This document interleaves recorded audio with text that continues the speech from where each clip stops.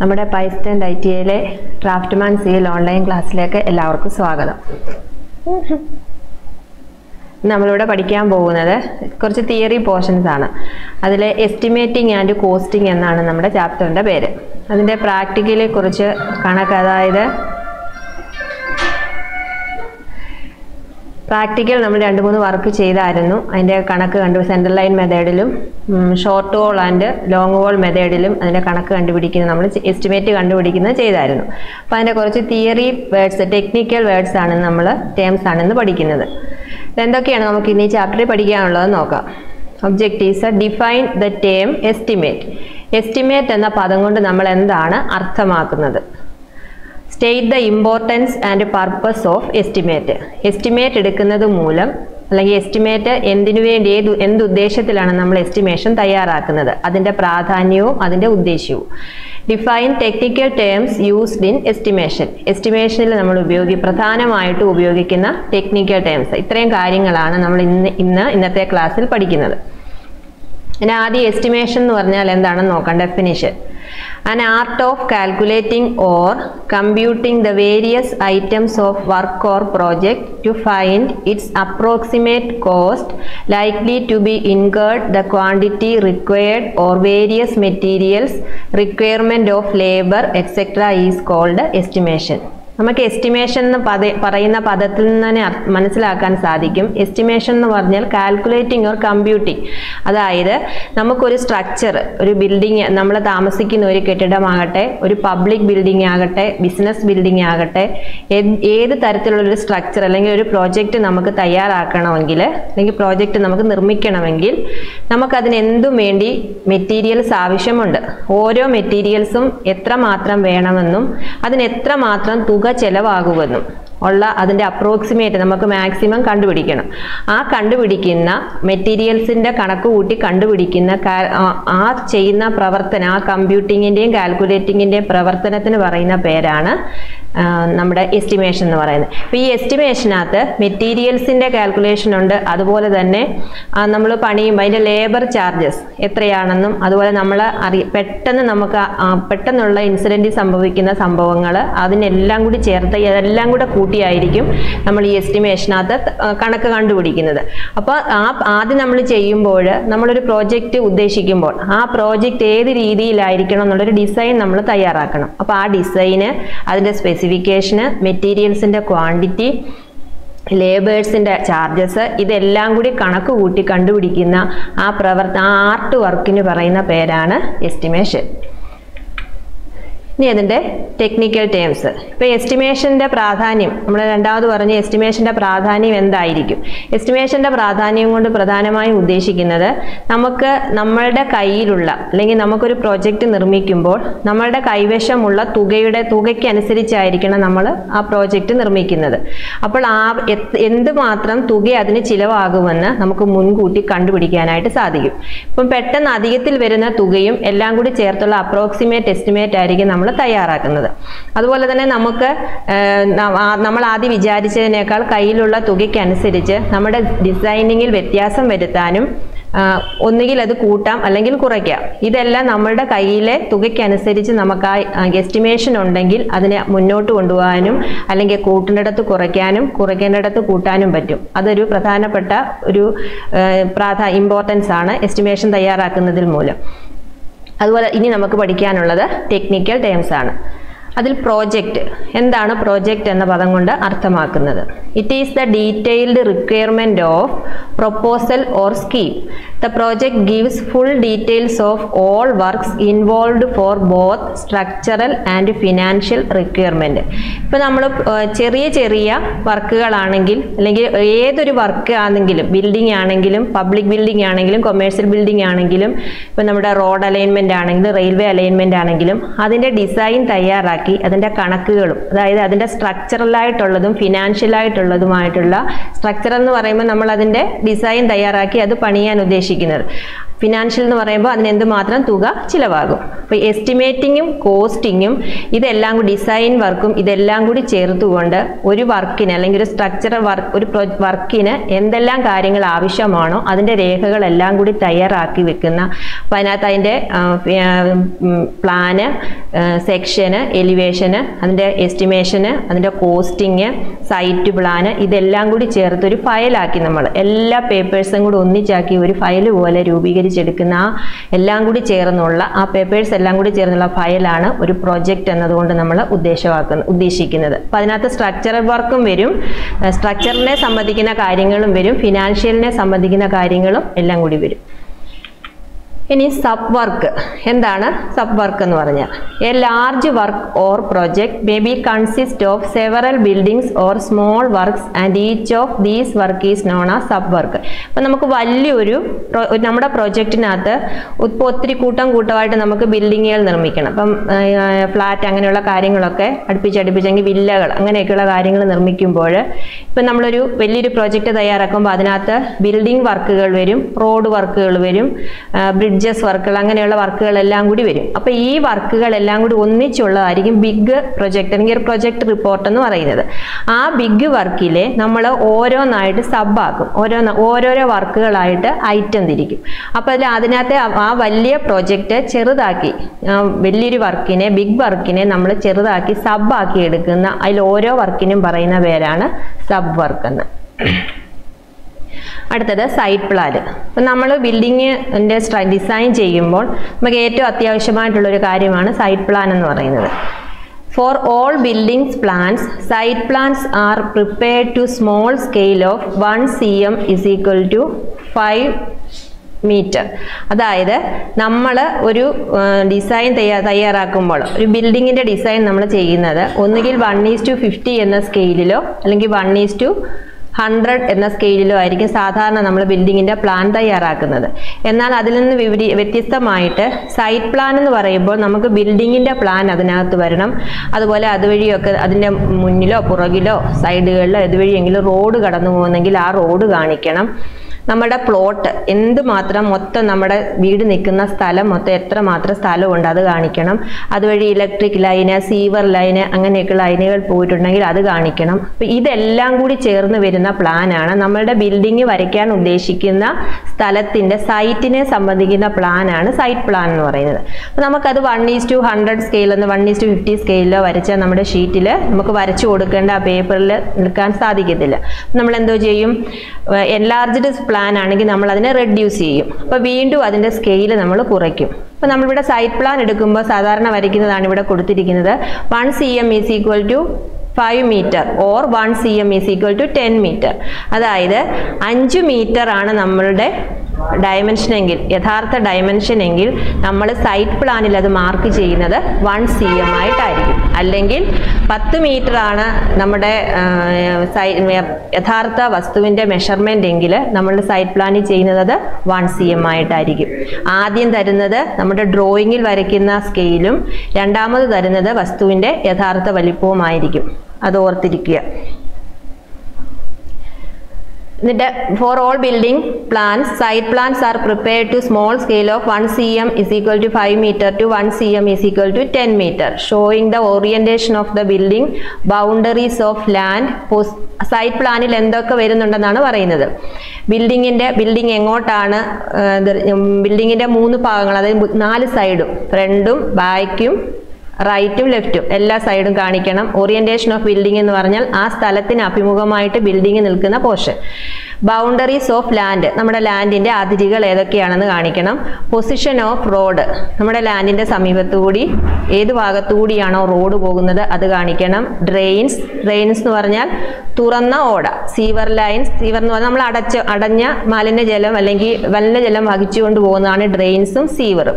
അത് ഏതുവഴിയൊക്കെയാണോ പോയിരിക്കുന്നത്, ആ പൈപ്പുകൾ ഏതുവഴിയൊക്കെയാണോ പോയിരിക്കുന്നത് അത് മാർക്ക് ചെയ്യണം. വാട്ടർ പൈപ്പ് ലൈൻ പോയിട്ടുണ്ടെങ്കിൽ അത് മാർക്ക് ചെയ്യണം. And adjoining plots of lands with their ownership, നമ്മുടെ പ്ലോട്ടിനോട് ചേർന്ന് കിടക്കുന്ന, നമ്മുടെ പ്ലോട്ടിനോട് തൊട്ട് സമീപത്ത് കിടക്കുന്ന പ്ലോട്ടുകളിൽ അവരുടെ ഓണർഷിപ്പ് സഹിതം ആരുടെ ഉടമസ്ഥതയിലാണോ അതുള്ളത് ആ ഓണർഷിപ്പും അതിൻ്റെ എത്രമാത്രം സ്ഥലമുണ്ടോ.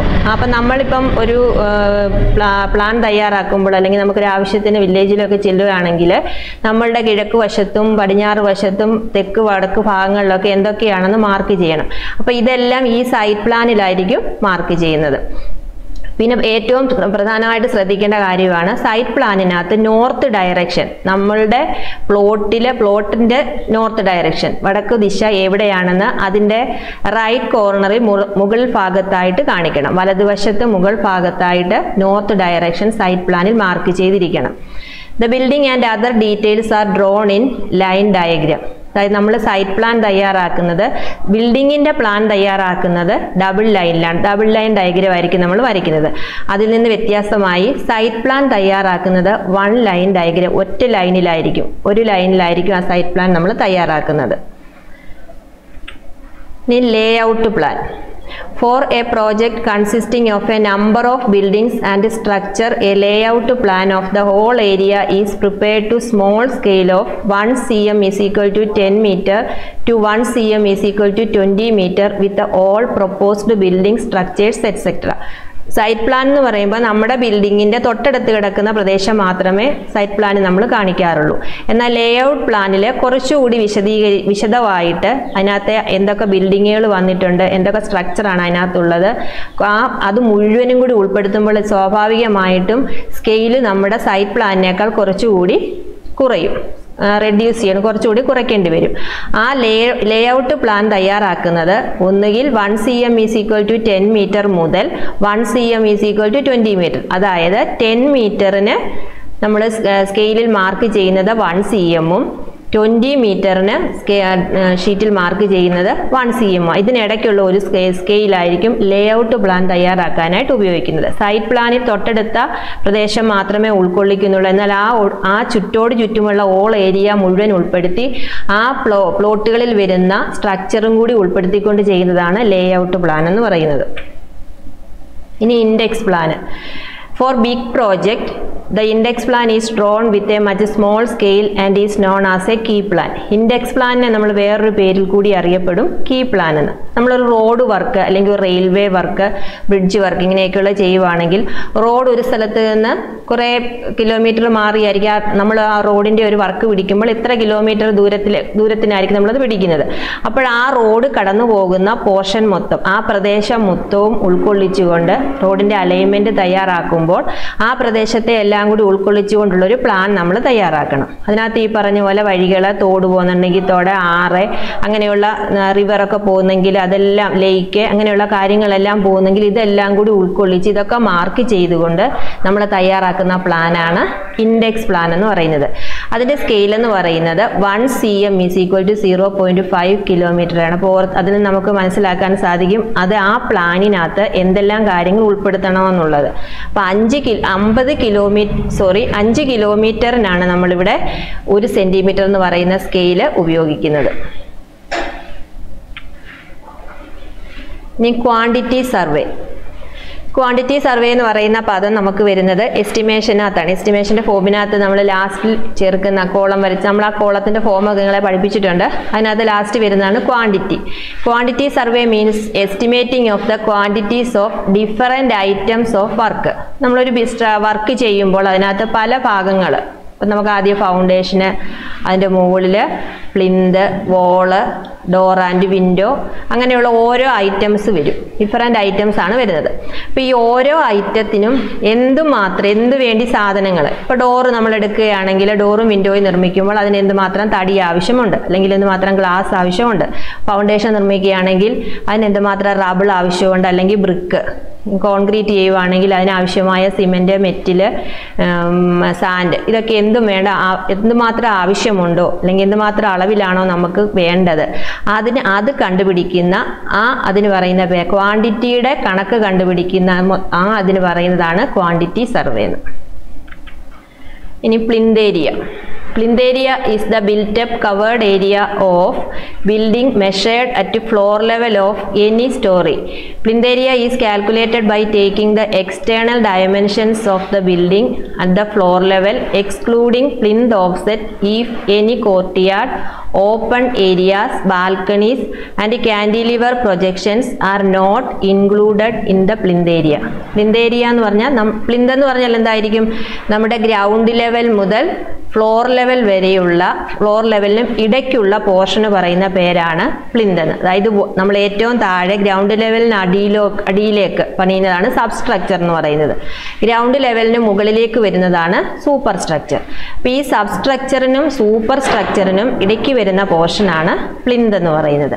ഈ പ്ലിന്ത് എന്ന് പറയുന്ന പോർഷനിലായിരിക്കും നമ്മുടെ വോള് നിൽക്കുന്നത്. ഈ വോളിനെയും പ്ലിന്തിനെയും എല്ലാം താങ്ങി നിർത്തുന്നത് അടിയിലുള്ള സബ് സ്ട്രക്ചർ, അതായത് ഫൗണ്ടേഷൻ ആയിരിക്കും. അപ്പോൾ ഫൗണ്ടേഷൻ വരെ നമ്മൾ ഗ്രൗണ്ട് ലെവൽ വരെ കെട്ടി നിർത്തുന്നതാണ് ഫൗണ്ടേഷൻ എന്ന് പറയുന്നത്. ഗ്രൗണ്ട് ലെവലിന് അടിയിലേക്ക് പോകുന്നതാണ് ഫൗണ്ടേഷൻ. ഫൗണ്ടേഷൻ കഴിഞ്ഞിട്ട് വീണ്ടും നമ്മൾ നമ്മുടെ വോളിന് ബേസായിട്ട്, ഭിത്തിക്ക് ബേസായിട്ട് നമ്മൾ ഭിത്തിക്ക് ചുറ്റോട് ചുറ്റും ഒരു കെട്ട് കെട്ടും. അതാണ് പ്ലിന്ത് എന്ന് പറയുന്നത്, ബേസ്മെന്റ് എന്ന് പറയുന്ന പോർഷൻ. അപ്പോൾ ഈ പ്ലിന്തിന്റെ ഏരിയയാണ് പ്ലിന്ത് ഏരിയ എന്ന് പറയുന്നത്. പ്ലിന്ത് എപ്പോഴും വോളിനോട് ചേർന്നായിരിക്കും. വോളിൽ നിന്ന് ഒരു 10 സെന്റിമീറ്ററോ 5 സെന്റിമീറ്ററോ ഇറങ്ങിയായിരിക്കും. അപ്പം പ്ലിന്തിന്റെ വിഡ്ത്ത് 40 സെന്റിമീറ്റർ ആണെങ്കിൽ നമ്മുടെ വോളിന്റെ വിഡ്ത്ത് എന്ന് പറയുന്നത് 30 സെന്റിമീറ്ററോ 20 സെന്റിമീറ്ററോ ആയിരിക്കും. പ്ലിന്തിന്റെ സെന്ററിലായിരിക്കും വോള് നിൽക്കുന്നത്. അപ്പം ഒന്നുകിൽ 40 സെന്റിമീറ്റർ വിഡ്ത്തുള്ള പ്ലിന്തിൽ നമ്മൾ 20 സെന്റിമീറ്റർ ഭിത്തി വോള് കെട്ടുകയാണെങ്കിൽ അതിന്റെ ഓഫ്സെറ്റ് എന്ന് പറയുന്നത് രണ്ട് സൈഡിലും 10 സെന്റിമീറ്റർ ആയിരിക്കും. അപ്പം വോളിന്റെ പുറത്തേക്ക് തള്ളി നിൽക്കുന്ന ഓഫ്സെറ്റ്, പുറത്തേക്ക് നിൽക്കുന്ന പോർഷൻ നമ്മൾ പ്ലിന്ത് ഏരിയയിൽ കൂട്ടാറില്ല. അപ്പോൾ വോള് മുതൽ എക്സ്റ്റേണൽ വോൾ ടു വോൾ വരെയുള്ള ലെങ്തും ബ്രെഡ്ത്തും ആയിരിക്കും നമ്മൾ പ്ലിന്ത് ഏരിയയ്ക്കകത്ത് ഉൾപ്പെടുത്തുന്നത്. അതാണ് അവിടെ പറഞ്ഞിരിക്കുന്നത്. Plinth area is calculated by taking the external dimension of the building at the floor level excluding plinth offset. അതിനകത്ത് നിന്ന് എന്തൊഴിവാക്കണം? വോള് തൊട്ട് വോള് വരെയുള്ള ലെങ്തും ബ്രെഡ്ത്തും എടുക്കുക. വോളിൽ നിന്ന് പുറത്തേക്ക് തള്ളി, ഓഫ്സെറ്റ് എന്ന് പറഞ്ഞാൽ വോളിൽ നിന്ന് പുറത്തേക്ക് തള്ളി നിൽക്കുന്നത് ആ പ്ലിന്തിന്റെ പോർഷനാണ് പ്ലിന്ത് ഓഫ്സെറ്റ് എന്ന് പറയുന്നത്. അത് നമ്മൾ ഒഴിവാക്കുക, അത് ഇതിനകത്ത് കൂട്ടാൻ പാടില്ല. അതുപോലെ തന്നെ പ്ലിന്ത് ഏരിയയ്ക്കകത്ത് ഉൾപ്പെടാത്ത പോർഷൻസ് ആണ് പറഞ്ഞിരിക്കുന്നത്. കോർട്ട്യാർഡ്, ഓപ്പൺ ആയിട്ട് കിടക്കുന്ന ഏരിയ, കോർട്ട്യാർഡ്, ബാൽക്കണീസ്, അതായത് ഭിത്തിയിൽ നിന്ന് പ്രൊജക്ട് ചെയ്ത് നിൽക്കുന്ന പോർഷനാണ് ഈ ബാൽക്കണി എന്നൊക്കെ പറയുന്നത്. കാന്റിലിവർ പ്രൊജക്ഷൻ എന്ന് പറഞ്ഞാൽ ഒരിടത്ത് മാത്രമേ സപ്പോർട്ടുള്ളൂ, ഒരു സൈഡിൽ സപ്പോർട്ടില്ല. അപ്പം അങ്ങനെയുള്ള ഭാഗങ്ങളൊന്നും ഈ പ്ലിന്ത് ഏരിയയ്ക്ക് നമ്മൾ കൂട്ടാറില്ല. അടുത്തത് floor area.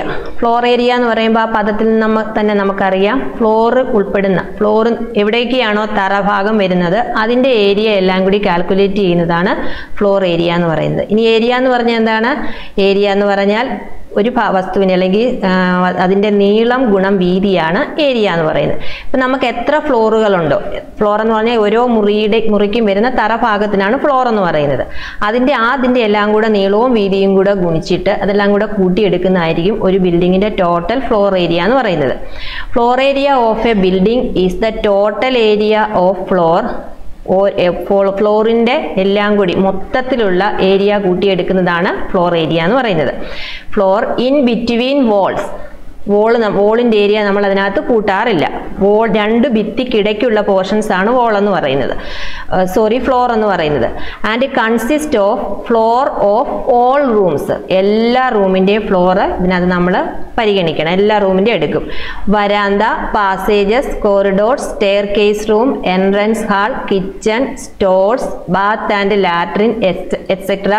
Silks of doors and opening are not included in the floor area. ഇതിനകത്ത് നമ്മൾ ഉൾപ്പെടാത്ത പോർഷൻ എന്ന് പറയുന്നത്, ഇപ്പം നമുക്കറിയാം ഡോറിൻ്റെ മുകളിലത്തെ ഡോർ ഫ്രെയിമിലെ മുകളിലത്തെ പോർഷന് നമ്മൾ ഹെഡ് എന്ന് പറയും, താഴത്തെ പോർഷന് സില്ലെന്ന് പറയും. ഹൊറിസോണ്ടലായിട്ട് വരുന്ന ഭാഗത്തിനാണ് പറയുന്നത്. ഡോർ ഫ്രെയിമിൽ ഹൊറിസോണ്ടൽ പോർഷന് പറയുന്നത് ഹെഡ് എന്നും, താഴത്തെ ഹൊറിസോണ്ടൽ പോർഷൻ തന്നെയായിരിക്കും താഴെ വരുന്ന പോർഷൻ നമ്മൾ പറയുന്നത് സില്ലെന്നുമായിരിക്കും. അപ്പോൾ ഒരു തടിയുടെ പീസായിരിക്കും. ഈ സില്ലിൻ്റെ പോർഷൻ നമ്മൾ ഫ്ലോർ ഏരിയയിൽ ഉൾപ്പെടുത്താറില്ല, അത് നമ്മൾ കുറയ്ക്കണം. ഏരിയ കൂട്ടുമ്പോൾ, ഫ്ലോർ ഏരിയ കൂട്ടുമ്പോൾ സില്ലിൻ്റെ, അതാണ് അവിടെ പറഞ്ഞിരിക്കുന്നത്. സിൽ of doors and openings are not, ഓപ്പണിങ്ങിൻ്റെ സിൽ പോർഷൻ നമ്മൾ ഈ ഫ്ലോർ ഏരിയക്കകത്ത് കൂട്ടാറില്ല. ബാക്കി വരുന്ന എല്ലാ റൂംസിൻ്റെയും, എല്ലാ റൂംസ് എന്ന് പറഞ്ഞാൽ എല്ലാ നമ്മൾ സാധാരണ ഉപയോഗിക്കുന്ന ബെഡ്റൂം, നമ്മുടെ ഹാള്, അങ്ങനെയുള്ള റൂംസ് എല്ലാം, അതുപോലെ തന്നെ എൻട്രൻസ് ഹാൾ നമ്മൾ കയറി ചെല്ലുന്ന പോർഷൻ, കിച്ചണ്, അടുക്കള, സ്റ്റോറ്, ബാത്ത് ആൻഡ് ലാട്രിൻ, അങ്ങനെയുള്ള എല്ലാ ഫ്ലോറിൻ്റെ ഏരിയ കണ്ടുപിടിച്ച് അത് മുഴുവൻ കൂടി കൂട്ടിയെടുക്കുന്നതാണ് ആ ബിൽഡിങ്ങിൻ്റെ ടോട്ടൽ ഫ്ലോർ ഏരിയ എന്ന് പറയുന്നത്. ഇനി സർക്കുലേഷൻ ഏരിയ. എന്താണ് circulation area? Circulation area is the floor area of verandas, passages, corridors, balconies, entrance hall, porches, staircase, etc. which are used for movements of persons using the building. അതായത് നമ്മൾ ആ ബിൽഡിങ്ങിൽ താമസിക്കുന്ന, ആ ബിൽഡിംഗ് ഉപയോഗിക്കുന്ന ആൾക്കാർക്ക് ബിൽഡിങ്ങിൻ്റെ പല ഭാഗങ്ങളിലേക്ക് ചെല്ലണം, പല റൂമുകളിലേക്ക് നമുക്ക് കടന്നു ചെല്ലണം. എപ്പോഴും എല്ലാവരും ഒരു സ്ഥലത്ത് തന്നെ ആയിരിക്കില്ല നിൽക്കുകയും ചെയ്യുന്നത്. ഇപ്പം നമുക്ക് ബെഡ്റൂമിലേക്ക് പോകണം, അല്ലെങ്കിൽ കിച്ചണിലേക്ക് പോകണം, നമ്മുടെ ഹാളിലേക്ക് പോകണം, അങ്ങനെയുള്ള പോർഷൻസിലേക്ക് പോകുമ്പോൾ ആ ഭാഗങ്ങളിലേക്ക്, ആ റൂമുകളിലേക്ക് കടന്നു ചെല്ലാനായിട്ട്, റൂമുകളെ തമ്മിൽ ബന്ധിപ്പിച്ചുകൊണ്ട് നമുക്ക് നടന്ന് മൂവ്മെൻറ്റ് ചെയ്യാനായിട്ട് നിർമ്മിക്കുന്ന പോർഷൻസിനാണ് സർക്കുലേഷൻ ഏരിയ എന്ന് പറയുന്നത്.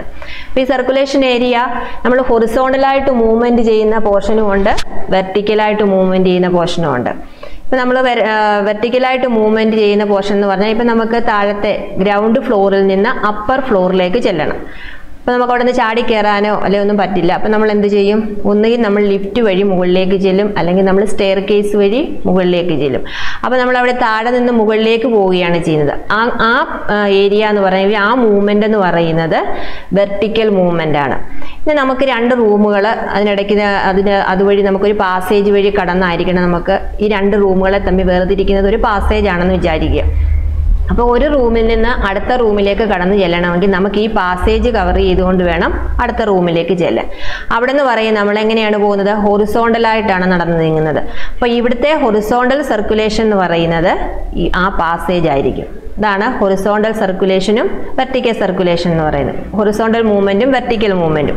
അപ്പോൾ ഇങ്ങനെയുള്ള ആൾക്കാർക്ക്, ബിൽഡിംഗ് യൂസ് ചെയ്യുന്ന ആൾക്കാർക്ക് മറ്റ് റൂമിൻ്റെ മറ്റു ഭാഗങ്ങൾ പ്രയോജനപ്പെടുത്താനായിട്ട്, മറ്റു ഭാഗങ്ങളിലേക്ക് ചെല്ലാനായിട്ട് നടന്നു നീങ്ങുക, മൂവ്മെൻറ്റിന് വേണ്ടി ഉപയോഗിക്കുന്ന സ്ഥലത്തിനാണ് നമ്മൾ സർക്കുലേഷൻ എന്ന് പറയുന്നത്. അപ്പോൾ ഈ സർക്കുലേഷൻ ചെയ്യുന്ന ഭാഗ്യങ്ങൾ അതിൻ്റെ മൊത്തം കൂടി ഏരിയയാണ് സർക്കുലേഷൻ ഏരിയ എന്ന് പറയുന്നത്. അതാണ് അവിടെ പറഞ്ഞിരിക്കുന്നത്. Circulation area is the floor area of വരാന്താസ്, passages, corridors, balconies, entrance hall, പോർച്ചസ്, staircases, etc., which are used for movements of persons using the building.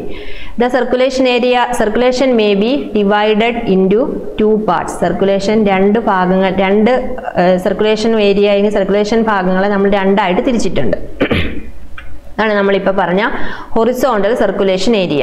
Horizontal circulation area of A building is the area of വരാന്താസ്, passages, corridors, balconies, പോർച്ചസ്. ഈ ഭാഗങ്ങളെല്ലാം ഹൊറിസോണ്ടലായിട്ടാണ് നമ്മൾ movement ചെയ്യുന്നത്. അങ്ങനെയുള്ള ഭാഗങ്ങളാണ് വരാന്ത, passage, corridors, balconies, പോർച്ചസ് എന്ന് പറയുന്നത്. അപ്പോൾ horizontal circulation area കണക്കാക്കാൻ പറയുമ്പോൾ ഹൊറിസോണ്ടലായിട്ട് മൂവ്മെന്റ് ചെയ്യുന്ന ആ പോർഷൻസ് മാത്രം ഉൾപ്പെടുത്തിക്കൊണ്ട് കണക്കാക്കുന്ന ഏരിയ ആയിരിക്കും ഹൊറിസോണ്ടൽ സർക്കുലേഷൻ ഏരിയ എന്ന് പറയുന്നത്.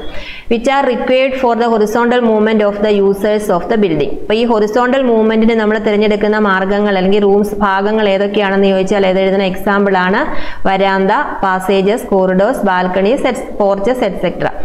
ഈ ഹൊറിസോണ്ടൽ സർക്കുലേഷൻ ഏരിയ എന്ന് പറയുന്നത് ടോട്ടൽ ബിൽഡിങ്ങിന്റെ ടോട്ടൽ പ്ലിന്ത് ഏരിയയുടെ 10 മുതൽ 15% വരെ ആയിരിക്കും. This may be 10% to 15% of the plinth area of the building. Plinth ഏരിയയുടെ 10 മുതൽ 15% വരെ ആയിരിക്കും ഹൊറിസോണ്ടൽ സർക്കുലേഷൻ ഏരിയ. അടുത്തത് vertical circulation area. Vertical circulation എന്ന് പറഞ്ഞാൽ വെർട്ടിക്കലായിട്ട് മൂവ്മെന്റ് ചെയ്യുന്ന ഭാഗം. Vertical circulation area of A building is the area or space occupied by staircase, lifts and the entrance halls adjacent to them which are required for vertical movement of the users of the building. ബിൽഡിങ്ങിൽ വസിക്കുന്ന ആൾക്കാർക്ക് വെർട്ടിക്കലായിട്ട് movement ചെയ്യാനായിട്ട് ഉപയോഗിക്കുന്ന ഭാഗത്തിന്റെ ഏരിയയാണ് vertical circulation area. വെർട്ടിക്കലായിട്ട് movement ചെയ്യാനായി ഉപയോഗിക്കുന്ന ഭാഗങ്ങളാണ് സ്റ്റെയർ കേസും ലിഫ്റ്റും ഒക്കെ. അപ്പൊ അതിന്റെ പെർസെൻറ്റേജ് എന്ന് പറയുന്നത് നമ്മുടെ ടോട്ടൽ പ്ലിന്ത് ഏരിയയുടെ 4 മുതൽ 5% വരെ 4% to 5% of the plinth area of the building. Total plinth ഏരിയയുടെ 4 മുതൽ 5% വരെ ആയിരിക്കും വെർട്ടിക്കൽ സർക്കുലേഷൻ ഏരിയ വരുന്നത്. ഹൊറിസോണ്ടൽ സർക്കുലേഷൻ ഏരിയ വരുന്നത് 10% to 15% ആയിരിക്കും. ഇനി അടുത്തത് carpet area. Carpet area of the building is the useful area or livable areas. This is the total floor area minus the circulation area, verandas, corridors, passages, staircases, lifts, entrance halls, etc. and minus other non-usable areas as sanitary accommodation, air conditioning room, etc. അതായത് നമ്മൾ floor area കണ്ടുപിടിക്കുക. Floor ഏരിയയ്ക്ക് നമുക്ക് ആ ബിൽഡിങ്ങിൽ എല്ലാ ഫ്ലോറിൻ്റെയും, അതായത് horizontal ഫ്ലോറിൻ്റെയും horizontal circulation ഏരിയയുടെയും vertical circulation ഏരിയയുടെയും നമ്മുടെ റൂംസിൻ്റെയും Baat and sanitary fit അതെല്ലാത്തിൻ്റെ area എല്ലാം കൂടി ചേരുന്നതാണ് ടോട്ടൽ ഫ്ലോർ ഏരിയ എന്ന് പറയുന്നത്.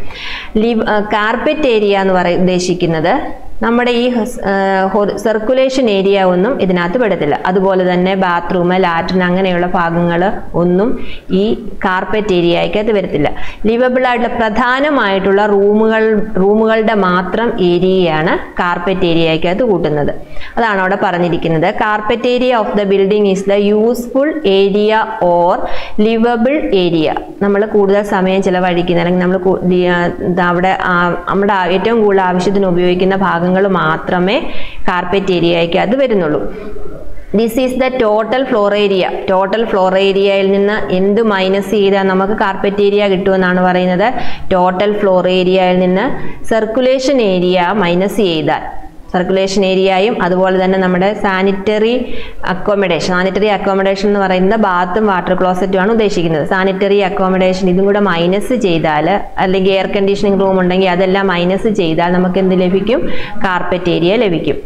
ദ കാർപ്പറ്റ് ഏരിയ ഓഫ് ഇനി ഓരോ ബിൽഡിങ്ങിനും, ഓഫീസ് ബിൽഡിംഗ് ഉണ്ട്, റെസിഡൻഷ്യൽ ബിൽഡിംഗ് ഉണ്ട്, അങ്ങനെ ഓരോ ബിൽഡിങ്ങിനും കാർപ്പറ്റ് ഏരിയ ടോട്ടൽ പ്ലിന്ത് ഏരിയയുടെ എത്ര ശതമാനം ഉണ്ടെന്നാണ് ഇനിയും പറയുന്നത്. നിങ്ങൾ നന്നായിട്ട് പഠിച്ചു വെക്കണം അത്.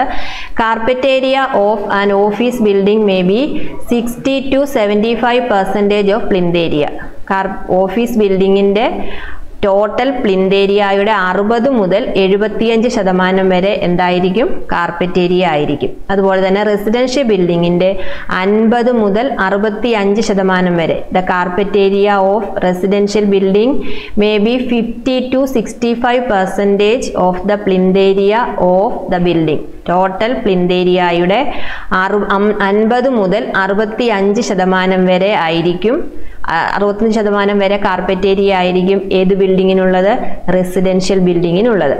ഇനി ഒരു സാധാരണ ബിൽഡിംഗ് ആണെങ്കിൽ four ordinary building without frame the area occupied by walls may be 10% to 15% of the plinth area. ഇത്രയുമാണ് കാർപ്പറ്റ് ഏരിയയെ പറ്റി പറഞ്ഞിരിക്കുന്നത്. ഇനി അടുത്തത് എക്സ്റ്റേണൽ സർവീസസ്. അതായത് നമ്മുടെ ഈ ഡിസൈനിങ്ങിൽ നിന്ന് അതിൽ തന്നെ ഉൾപ്പെടുന്ന ഡിസൈനിൽ നിന്നൊക്കെ മാറി എക്സ്റ്റേണലായിട്ട് വരുന്ന സർവീസ് ചെയ്യുന്ന പോർഷൻസ് അതൊക്കെ ഏതൊക്കെ ഭാഗങ്ങളാണെന്നാണ് പറയുന്നത്. In A project besides the building structure certain outside works, അതായത് ബിൽഡിങ്ങിന് പുറത്ത് നമ്മൾ ചെയ്യുന്ന പണികൾ are required which come under external services. The cost of external services works may vary from 10% to 20% depending on the nature and size of the project. അതായത് നമ്മളിപ്പോൾ ഒരു പുറത്ത് നമ്മുടെ ബിൽഡിങ്ങിന് ചുറ്റും താഴ്ന്നു കിടക്കുന്ന പ്രദേശമുണ്ട്. അപ്പോൾ അവിടെ നമ്മൾ മണ്ണിട്ട് വെട്ടി നിരപ്പാക്കുക. അതുപോലെ കുഴിയുള്ള ഭാഗങ്ങളൊക്കെ ആണെങ്കിൽ അവിടെ നമ്മൾ മണ്ണിട്ട് ഫില്ല് ചെയ്യുക. നമുക്ക് പൈപ്പ് ലൈനൊക്കെ സീവർ ലൈനൊക്കെ പുറത്തേക്ക് കൊടുക്കണമെങ്കിൽ അതിനുള്ള പോർഷൻ അതിൻ്റെ കുഴികളൊക്കെ എടുക്കുക, അത് കൊടുക്കുക. അങ്ങനെയുള്ള ബിൽഡിങ്ങിന് പുറത്ത് വരുന്ന എക്സ്റ്റേണലായിട്ട് വരുന്ന വർക്കുകളെ എല്ലാം കൂടി സ്ട്രക്ചറിന് പുറത്ത് ഔട്ട്സൈഡിൽ വരുന്ന വർക്കുകൾ നമ്മൾ ചെയ്യുമ്പോൾ അതിനിടുന്ന സർവീസിനാണ് എക്സ്റ്റേണൽ സർവീസസ് എന്ന് പറയുന്നത്. അപ്പോൾ നമ്മൾ പണിതിരിക്കുന്ന ബിൽഡിങ്ങിൻ്റെ നേച്ചറും സ്ട്രക്ചറും അനുസരിച്ച് ഉള്ള ചിലവുകളായിരിക്കും ഈ എക്സ്റ്റേണൽ സർവീസിനകത്ത് വരുന്നത്. ബിൽഡിങ്ങിൻ്റെ 10% മുതൽ ടോട്ടൽ പ്രോജക്റ്റിൻ്റെ എസ്റ്റിമേറ്റിംഗ് ആൻഡ് കോസ്റ്റിങ്ങിൻ്റെ 10% മുതൽ 20% വരെ നമ്മുടെ വസ്തുവിൻ്റെ സ്വഭാവത്തിനനുസരിച്ച് എക്സ്റ്റേണൽ സർവീസ് വ്യത്യാസപ്പെടും. അപ്പോൾ ഇത്രയും കാര്യങ്ങളാണ് നമ്മൾ ഇന്നത്തെ ക്ലാസ്സിൽ പഠിച്ചത്. എസ്റ്റിമേറ്റ് എന്ന് പറഞ്ഞാൽ എന്താണ്, എസ്റ്റിമേറ്റ് കൊണ്ട് നമ്മൾ അർത്ഥമാക്കുന്നത് അല്ലെങ്കിൽ എസ്റ്റിമേറ്റിൻ്റെ പ്രാധാന്യം എന്താണ്, പിന്നെ കുറച്ച് എസ്റ്റിമേഷനകത്ത് വരുന്ന കുറച്ച് ടെക്നിക്കൽ ടേംസ്, പ്രധാനമായിട്ട് വരുന്ന കുറച്ച് പദങ്ങൾ, അതിൻ്റെ ഡെഫിനിഷൻസ്, ഇത്രയും കാര്യങ്ങളാണ് ഇന്ന് പഠിച്ചത്. എല്ലാവരും നന്നായി പഠിക്കുക. Thank you.